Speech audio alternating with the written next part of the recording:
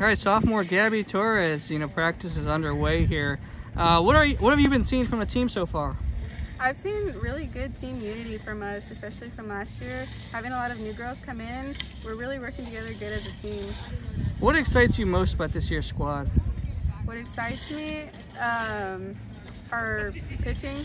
Our pitching is looking really good, and honestly, our offense is just swinging the bat better than last year, and things are looking good.